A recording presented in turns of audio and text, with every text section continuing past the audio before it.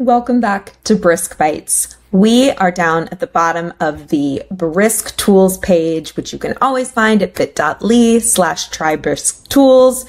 It looks very sad, friends. We've come to the end of an amazing journey together. There's nothing after this one. We're looking at the Translate Text tool. We've seen little glimpses of this throughout our Brisk Bites journey together, but let's talk about how to just get straight to it using the Translate tool from the Create menu. I'm just going to pop right back to that Life of a Bumblebee article we used in the last Brisk Bite. We've already done some adapting to this article. We pulled it from the internet. We had it level the text for us.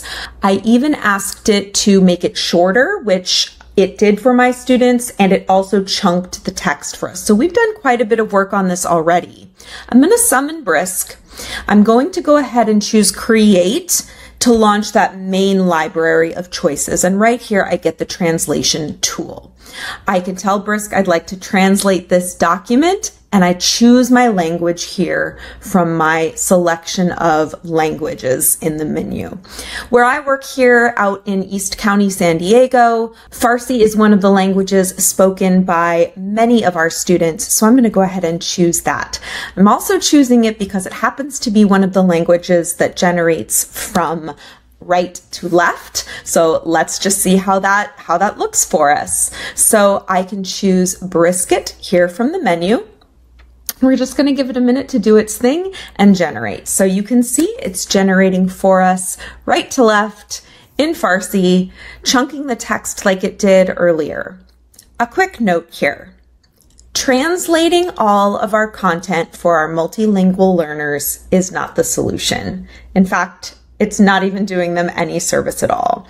They're in our class to learn academic language and to learn to speak English. So we want to be thoughtful and strategic about when and how we use the Translate tool. Our students come to us, we see them for integrated language time, we may see them for designated EL time. So be thoughtful about how you use this. Translating directions can be a great way to help them get started on an assignment. Translating key vocabulary might be a great way to help them engage with background knowledge. This is a really powerful tool that's going to help you connect with your students. Just make sure that you're using it in a way that's providing instructional value while still supporting them on their language acquisition journey. Shout out to my favorite English language director that I've ever worked with for helping me to gain some of that context on my own journey as well. So you'll notice it's done its first pass, and then you still get that rewrite menu to go in and change anything that you might want to change or shift up. So thank you so much, Brisk, for thoughtfully including the ability to translate here. We will not see you back here for another Brisk Bite. I don't know. I'm not sure. Maybe stay tuned and see if anything happens after this Brisk Bite, because maybe there's a little surprise in store if you're watching these chronologically. If you're not, you have no idea what I'm talking about, but thanks for tuning in anyway.